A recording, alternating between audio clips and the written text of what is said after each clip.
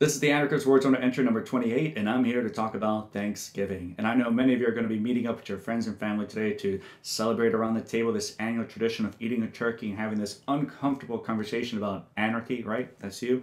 And I'm going to help you out by having some conversational starters about maybe the origins of Thanksgiving. Because remember, when they talk about your family or friends who are not into anarchy, is like, well, I don't want to talk about politics. Just remind them that anarchy is not a political position. So that's great. Neither do I. And so great place to start is remembering that people like to equate the Thanksgiving thing with massacring Indians as if these were peaceful people themselves. That is patently false. The American Indians coming from Asia, settling in North and in South America, were also murderous tribes of status, and that they also did a lot of enslavement. They also engaged in a lot of organized murder, war. They also had human sacrifice. They also had forced tribute, aka taxation. So when the European status counterparts came here in the Americas, it was easy for them to conquer them, only in that they had already been practicing this form of slave-master relationship. So cultural hegemony is easy then to take place and take root. And so another thing I wanted to spell as well, another fun one, would be the smallpox blanket. And that the idea is that this was a military strategy, a tactic to kind of pass out to a lot of American Indians here. It never happened. That's also another lie. A lot of lies out there, especially through Hollywood medias and movies and stuff like that. It's this bunch of lies, lies, lies. But I'm here today to tell you the truth. And I discussed about the origins of Thanksgiving 2 years ago in a Liberate RVA Counts episode, which I'll link right here. And it's always fun to talk about, always fun to bring up around this time of year as well. And that when you had a lot of people coming in the Americas and settling all along the coastline, you had Jamestown, not that far from Richmond, you had the Plymouth colony coming from the Mayflower. And that one in particular is interesting in that in the very beginning they established a socialist economic system in which each person would do work and take the harvest from that work according to their need. And I believe the phrase is to each according to his ability, then to each according to their need. And that everything that you would create and produce and build and harvest and hunt, you'll put it all in this common area and people will come out there and just take what you needed, right? And that did not work, as you can imagine. We've all seen the Halloween video of like this, the hamburger clump coming in and seeing this tray of candies and just kind of takes and puts it in her bag and then runs away. Or if you've ever gone to school and have to work one of those group projects and there's that one person that always slacks off and doesn't do his particular amount of contribution and you have to take the extra slack to make up for that because you all would get the same grade.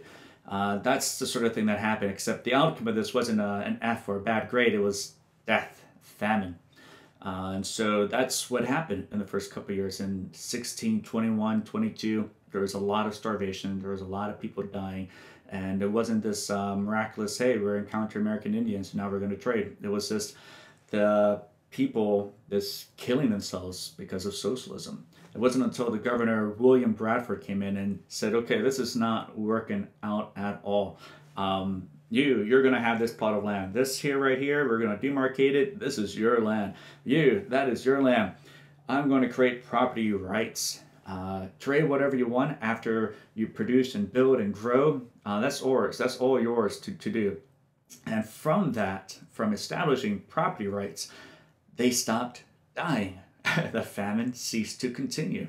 The following year, they finally did have enough to carry them out throughout the winter. The year after that, in 1624, they had enough to finally export some of these goods. Imagine that, capitalism, saving these people from being decimated through their ignorance, by socialism. And so that is the origin of many of these colonies and many of these settlers, especially in Jamestown as well. And all of them, the common denominator why all these colonies were failing was because of socialism. And it wasn't until they removed that aspect of it and instilled property rights that they finally were able to bounce back. And of course today they celebrate Thanksgiving, but it was celebrated in many other colonies, maybe even in Spanish Florida, maybe some parts in the European world as well. But we celebrate it on this particular day because Lincoln, the tyrant, nationalized it during the war between the tax slaves of the North and South. And his reason was to kind of, you know, create a bonding. Hey, we got things to be thankful for your government, right? But really, it was just to kind of create this false feel-good notion that things are going to be hunky-dory, things are working out. We have the rule of law, things are peaceful, when everything was nothing like that at all. You had Lincoln imprisoning tens of thousands of people for daring to speak out against them, Northerners, for writing things bad about his government, suspending habeas corpus. You had the soldiers after the Gettysburg Battle sent them off to New York City so they can murder hundreds of people rioting and protesting against the draft.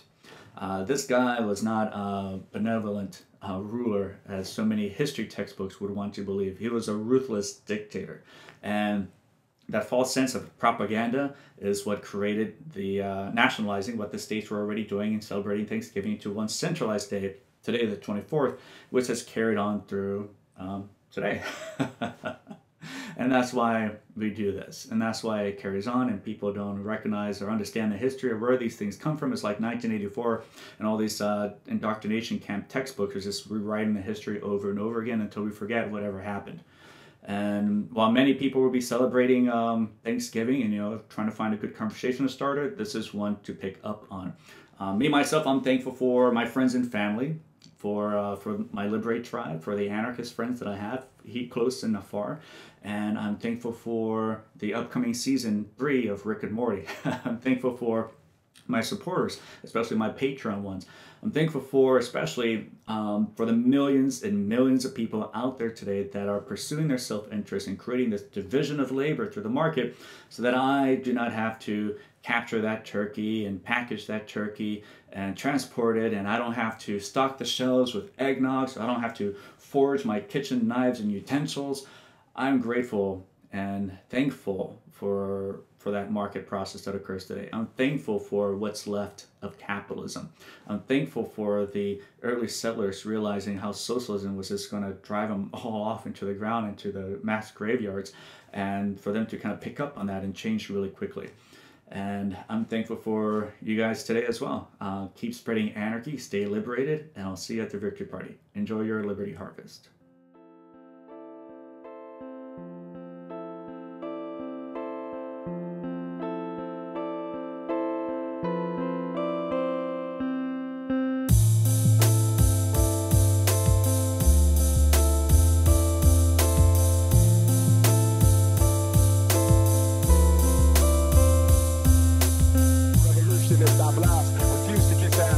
I'm ready to masters on my tormented past. Swallow the pain, follow the mental terrain. It takes a hell of a man nowadays to maintain garments bloodstained, face bruised and battered, eyes reflect agony of dreams that were shattered. It never mattered to the so-called general public about my nation's situation and how we rise above it, and they love it when we self-destruct and kill a home. And the greater responsibility, yes, it's still a home. We should know by now that the system is designed for our demise. If we have lives, we'll be left behind. The dollar signs rule. But what about the fool who falls victim to the material world?